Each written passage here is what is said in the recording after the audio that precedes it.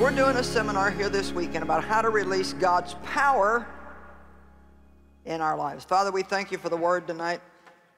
And we do believe that your word changes us. It's energetic and operative, and it renews our minds and breaks bondages off of us. And I pray that tonight as people hear that they have power and authority, that they will believe it and begin to walk in it. In Jesus' name. You know, Jesus didn't die so we could all be pitiful and pathetic and weak and wimpy and moan and groan and complain and murmur all the time and be afraid of everything. He died so that we could have a powerful, bold, amazing, fruitful life. And not just so we could have a good life, but so we can reach out to other people in love, helping them to find their way to Christ also. The devil is alive and well on planet Earth, but the good news is although he has power, we have power and authority. And the only authority he has is what we give him, and most of the time we give it to him through lack of knowledge, or sometimes through laziness, not just being willing to do what we know we need to do when we need to do it. Luke chapter 10, verse 19, a very important verse for this seminar, because it says, "Behold, I have given you power." So it's kind of like God saying, wake up, look around, and realize that I have already given you power. Already given you power. You don't have to wait for God to give you power. You need to believe that you have it. In Ephesians 1:19, the Apostle Paul prayed for the church, and he said, I pray that they would know the power that's available, the surpassing greatness of his power that is available to those who believe. Now, as a believer in Christ, this power is available to you, but if you don't believe in that power, then you won't experience it in your life. I was a believer in Christ for many years, but I didn't believe that I was right before God through the blood of Christ. I didn't know that. So therefore, although I was saved, I also spent every day condemned and guilty and full of shame from my past. It's not only important that we believe in Christ, but it's important that we believe everything that he said and every promise that he's given us. And I don't know what kind of life you live, but I'm here to tell you that Jesus died so you could have power. And you do not have to be under something all the time. You can be on top and have the victory. The Bible says so many amazing things, like we are more than conquerors through Christ who loves us.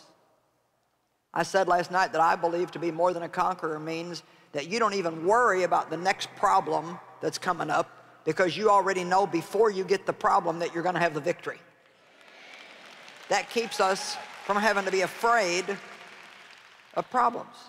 1 John 4:4 says, greater is he that is in me than he that is in the world. The greater one lives in us. You have power. Satan has power, but you have power and authority. Behold, I have given you power, authority and power to trample upon serpents and scorpions. That's talking about demonic spirits, and physical and mental strength and ability over all the power the enemy possesses, and nothing shall in any way harm you. Now that doesn't mean that nothing will come against you, but it does mean that even if you go through the fire, you'll come out and not be burned.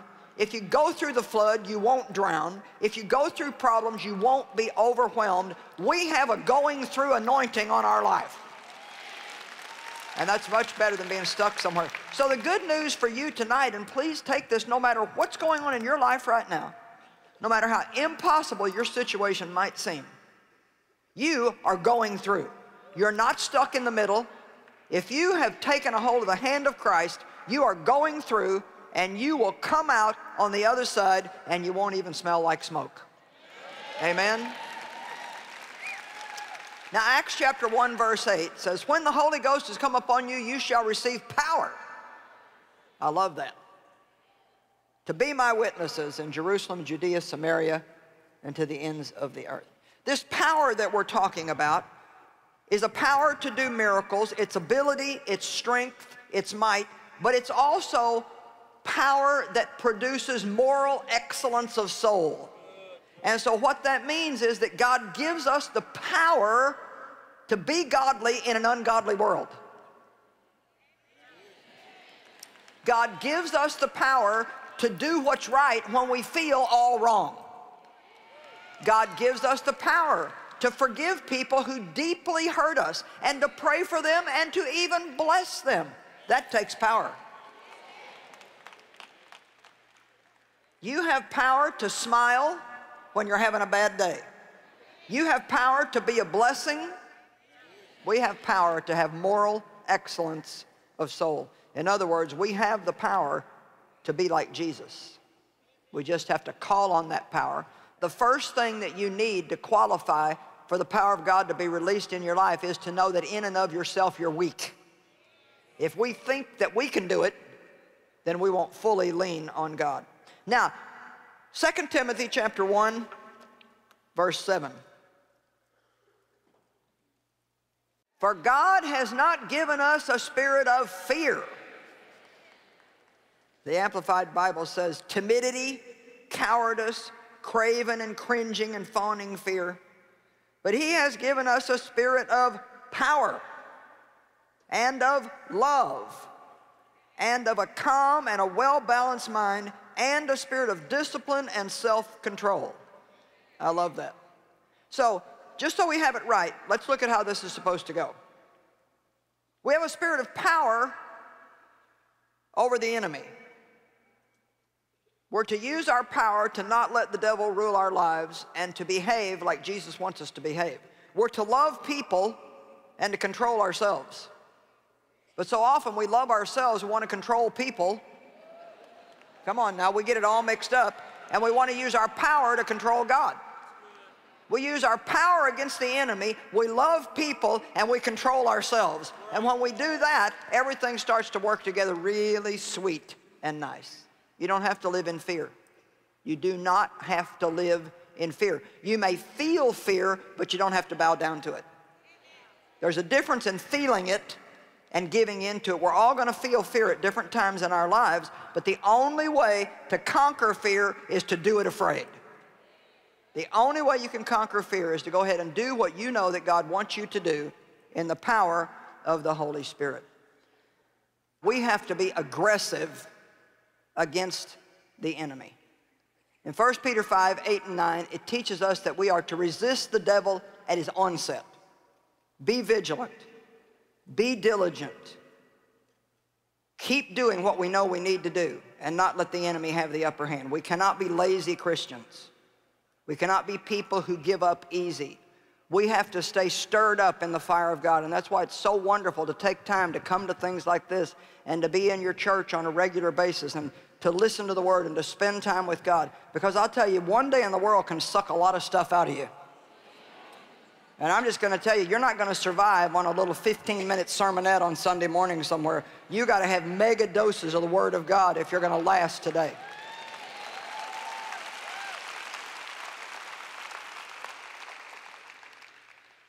And so I stopped in Matthew chapter 12 where Jesus had been dealing with different demonic spirits, and then he said that a strong man cannot come into your house and rob you unless he first would bind the man in the house. And that's talking about really how the devil cannot come in and rob our lives if we will bind him and not let him have authority over us. And it's something that you just do by making a decision. I'm not going to let the devil rule my life. I know the Word of God. I'm going to live by the Word of God. I'm not going to believe the lies of Satan. I'm going to believe the Word. And so you just come against him. I come against you in Jesus' name. It's very simple. I know who I am in Christ. I resist you in the name of Jesus. You know, we need to be decisive, and I've just formed a habit. When I first start getting full, I quit eating. I don't wait till I'm stuffed, because when you first feel full, 20 minutes later, you're going to feel a lot more full. So if you stuff yourself, then 20 minutes later, you're going to be miserable, and then you just feel like this, well, you just feel terrible, just terrible. And so I formed a habit, and even people who eat with me can tell you, when I start getting full, before I feel completely full, I stop eating. The second thing I do is push my plate away from me, and I make a declaration, I'm done. And I believe that if you want to be successful against the enemy, you need to use a similar formula. You make a decision that you are going to be watchful over your lives. The Bible says watch and pray, and we're not supposed to watch everybody else. We're supposed to watch what's going on in our own lives. I mean, you know, I've had people come to me and say, I'm just so upset the devil's been lying to me. Now, what sense does that make? I mean, if you know it's the devil and you know he's a liar, then why be upset about it? But this room is probably full of people who you had many upsetting moments last week because you listened to the lies of Satan and you were not aggressive against him. You didn't say, shut up, no, it is written. You just stood there.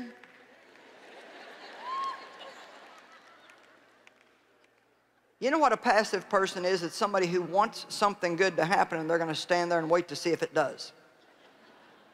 There's two kinds of people in the world. People who wait for things to happen and people who make things happen. Which kind of person are you going to be? Amen? Take your ground. So we are told that we can bind the strong man. Every morning in my prayers, I say out loud, I bind the enemy in the name of Jesus. He has no authority over my life. He is not going to rob me today of anything that is mine. He is not going to rob my family, and we even include our partners in that prayer, and you are not going to rob my partners. Now, I get it started for you, but I can't keep the enemy off you if you're going to let him in. We have authority, but how much authority can we really exercise in somebody else's life? Can I tell you something? You cannot help anybody that won't do their part. You cannot help people that won't do their part. I have the most authority over my life. Next to that, I have some authority in my family and maybe people that I'm close to. But you just cannot help people that will not help themselves. So probably instead of praying for God to help everybody, we need to pray for people to get activated and let God help them. James chapter 4, verse 7. Love this. We usually only quote half of this. I heard it for years. Resist the devil and he will flee, but that's not what the scripture says. It says submit yourself to God. Be subject to God, resist the devil, and he will flee from you. I might as well just say there's no point in trying to resist the devil if you're not going to make a decision that you're going to submit to God. Wonder how many people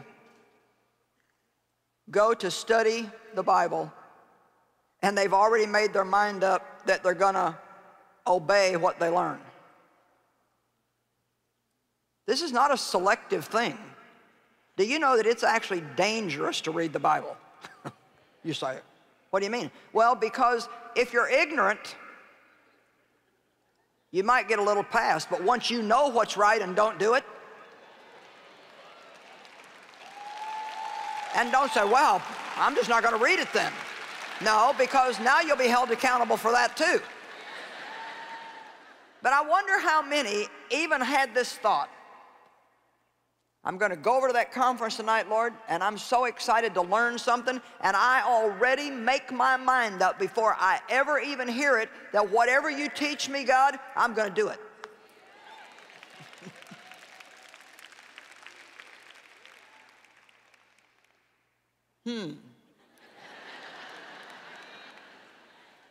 No, you know, we kind of hear it, and if we don't like it, we just let that one go. Or we make excuses, well, that's too hard, or you don't understand, or then sometimes we play dumb, well, I don't really quite understand that. So I really want to encourage you from now on when you study the Bible, and, you know, I was talking to another minister today who is well versed in Scripture, and I said, is there any place in the Bible where it says read the Bible? We couldn't think of one. It says study There's a difference in reading and studying.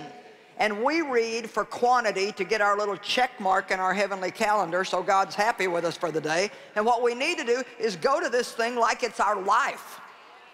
When you know this and you believe it, you become dangerous to the enemy. When you put your feet on the floor in the morning, demons scream.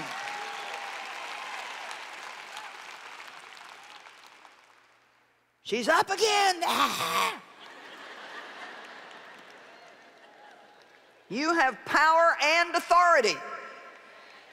You can bind the enemy. You can submit yourself to God, resist the devil, and he will flee.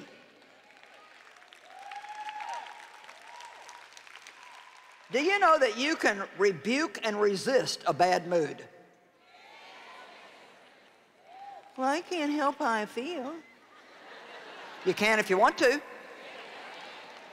And the best way to resist it is at the onset.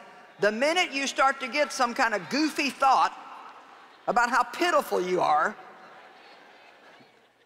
come on. The minute the devil invites you to a pity party, say no. I've been to those, they're not enjoyable, they're counterproductive. Get thee behind me, Satan. These are the kind of the things we got to watch for. We watch and we pray. Wait a minute, I said yesterday I had a fault-finding day. I mean, I was just, everybody's flaw, I was seeing it. It was like, whoa. Well, that's not normal for me. And that's not what God wants. And so you have to realize that is an attack of the enemy trying to distract you and get you to lose your focus. Are you with me? Has anybody knows how hard it is today to stay focused on anything for even a few minutes? Spirits of distraction. The enemy doesn't want us to get anything from God. Matthew chapter 16. You're going to have to be more aggressive if you want to be victorious. And I'm talking about being aggressive in the spirit. Don't get aggressive with people, get aggressive in the spirit. The Bible says in Matthew 11:12, the kingdom of God has suffered violence from the days of John the Baptist until the present time, but the violent take it by force.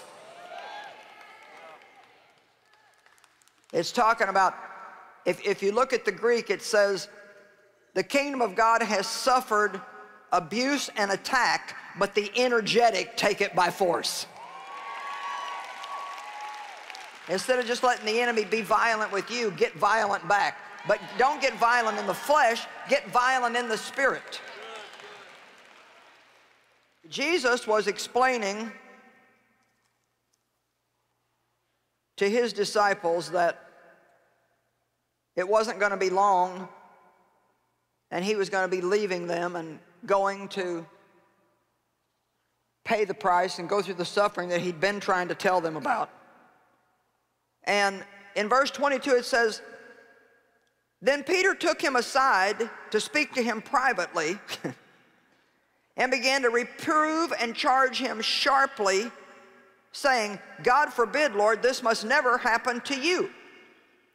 But Jesus turned away from Peter and said to him, get behind me, Satan. Now,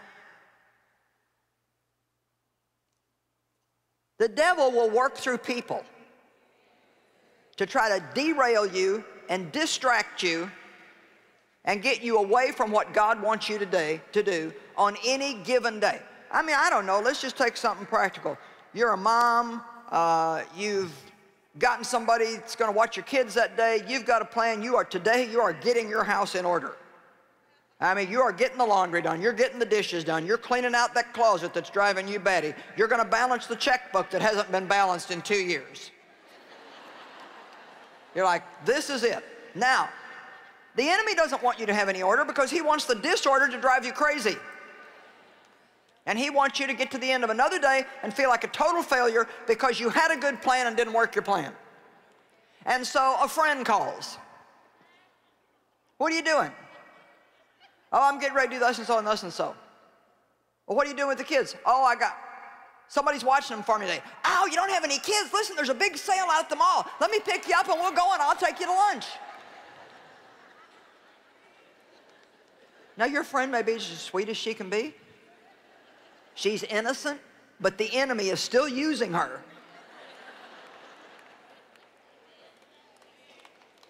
She's not a wicked person, but the enemy is still using her, especially if you say no and she keeps trying to talk you into it. We need to stop trying to talk people into doing what we want them to do and pray for them to be led by the Holy Spirit. Did you hear what I said? We need to stop trying to talk people into doing what we want them to do and encourage them to follow the leadership of the Holy Spirit.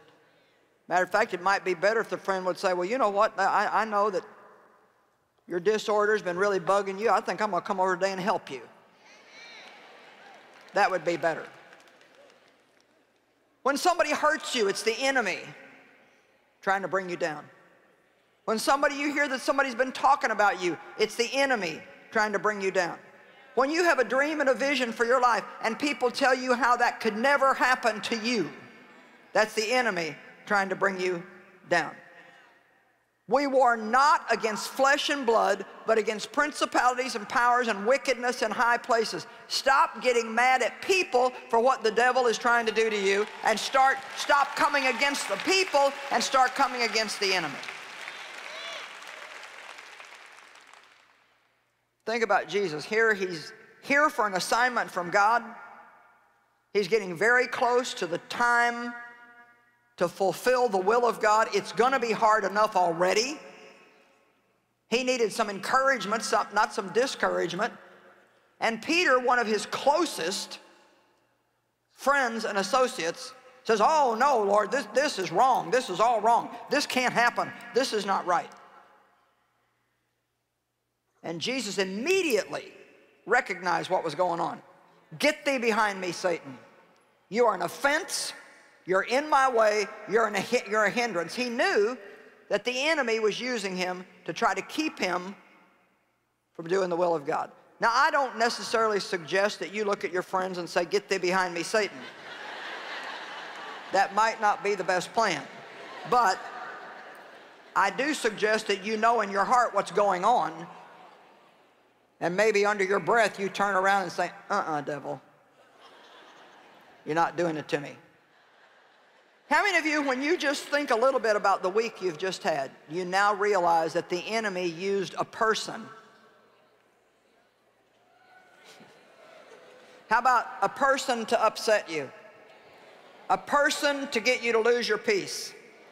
A person to cause you to lose your focus? A person to discourage you?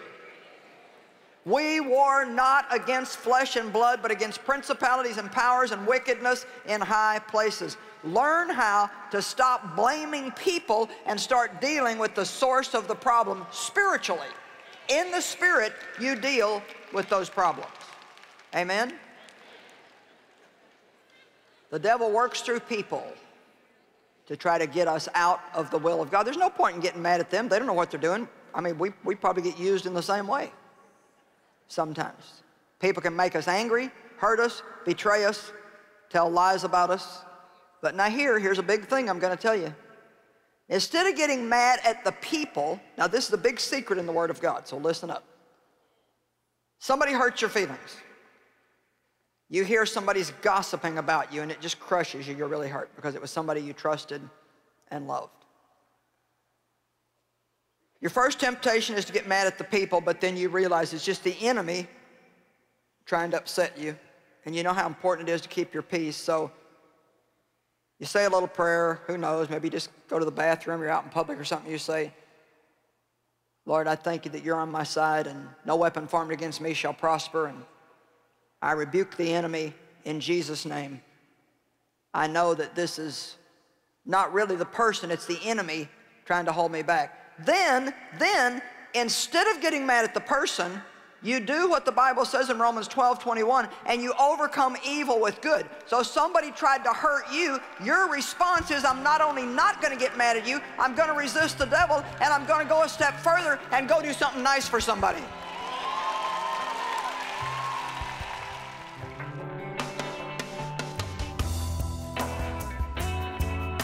Well, God has so graciously provided everything that we need to live in victory. But we just need to learn how to use all of the spiritual weapons and the armor that He has made available to us as believers in Jesus Christ.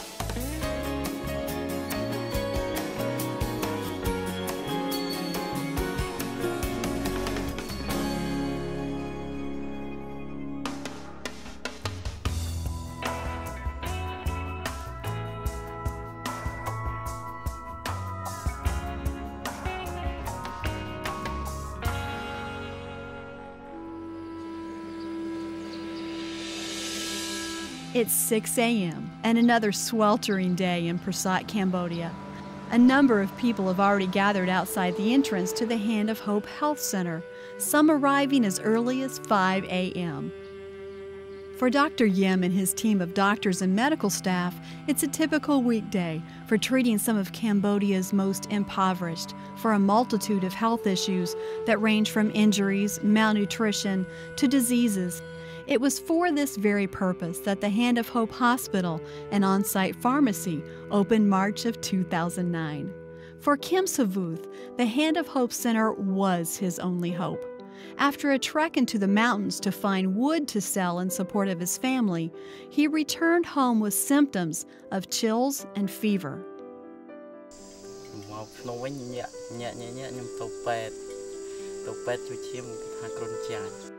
Alarming news for Kim. For him and others in the Prasat area, it's nearly impossible to get medical treatment without the free services of Hand of Hope Health Center. Adverse living conditions are commonplace in the area surrounding Prasat. The Savuth family's level of poverty is so startlingly bleak that they can barely afford the basic necessities to survive. The day we visited Kim, their meal was a rat that Kim's mother cooked on an open fire.